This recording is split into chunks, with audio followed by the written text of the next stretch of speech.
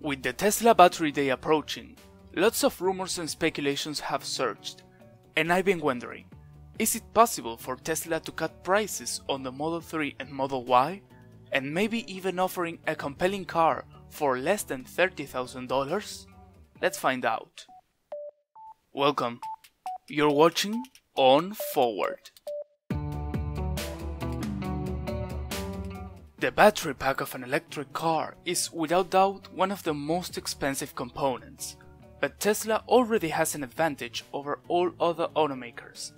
According to Current Energy, Tesla's cost of a battery pack was about $160 per kilowatt hour of storage in 2019, while competitors average more than $200 per kilowatt hour, and this gap is only widening in the future. Elon talked about achieving the $100 per kilowatt hour magic number several times, and recent news reports by Reuters confirmed that Tesla is working with CATL in China to develop batteries that are less expensive and much more durable. This new technology will be implemented in China's manufactured Model 3, and later it will be introduced in other regions such as the United States.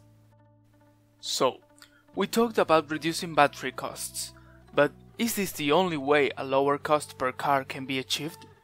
The short answer, no. Economies of scale are also really important. Several improvements have been included in the Model Y, and transferring those to the Model 3 and streamlining production even more is a really good way of reducing manufacturing costs. The Model Y production ramp will also improve on this, as it shares a lot of parts with the Model 3. So, now we know how Tesla can achieve lower costs, but there are two main outcomes for this. Let me explain. This huge price reduction, in addition to higher efficiency, would potentially enable Tesla to offer vehicles at the same cost but with much more range, or with the same range but a much cheaper cost. Although, take into account that this is not black or white, their strategy could land at any place of this spectrum. I think it would make more sense to go the cheaper way, as one of the goals of Tesla is to accelerate the transition to electric cars, and lowering the price that much means it would be accessible for a lot more people. At the end of the video I will give my opinion about the possibility of a really cheap Model 2, so make sure to stick around. I'll do some simple math to calculate how much these prices can be reduced. For example, let's take the standard range Model 3. Remember, it has a 50 kWh pack, which the last year would have cost something about $8,000. Let's say Tesla announces that they could bring down the cost to $100 per kilowatt hour. I think this is a little conservative, but if we do the math again, the cost of the battery pack is lowered to $5,000. But that's not all. These batteries are also getting more efficient, which means they can maintain the same range utilizing less batteries in a pack, also reducing costs. Let's say with all these improvements, Tesla is able to make a 15 to 20% more efficient batteries, which would mean they can have the same range with 40 kWh on a Model 3, and thus the cost is lowered even more. If you're interested in these battery innovations, watch this video, in which I talk more about one of them.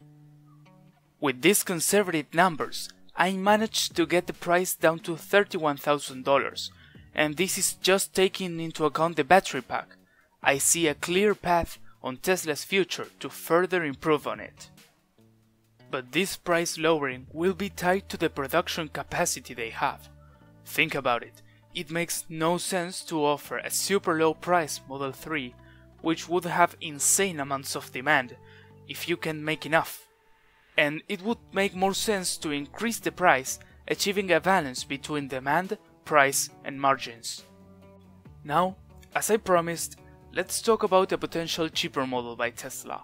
Let's call it the Model 2.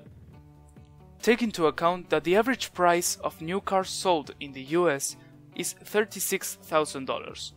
So in my opinion, there is no point in making a $20,000 super cheap car, not just because the technology isn't there yet, which is true, but also because there is no big benefit on doing that in the short term. At least not in the US, where people like bigger cars. Just look at the best-selling car segments on the country. They are pickup trucks and SUVs, and Tesla already has plans for these two markets. On the SUV side, the Model Y, which is going to be produced all around the country sooner than later, and the upcoming Cybertruck, which will address the pickup truck market. In my opinion, offering lower prices would be a big achievement for Tesla, enabling them to reach even more customers and advancing on their mission to accelerate the adoption of sustainable transport. We'll have to wait a bit for Battery Day to get specific numbers on costs and efficiency improvements to know exactly what to expect on prices. I'll make a video on this topic as soon as the event takes place. Don't forget to subscribe so you won't miss out on that. So that is all for today. I really hope you liked this video. Here you have two more that you may like. See you later.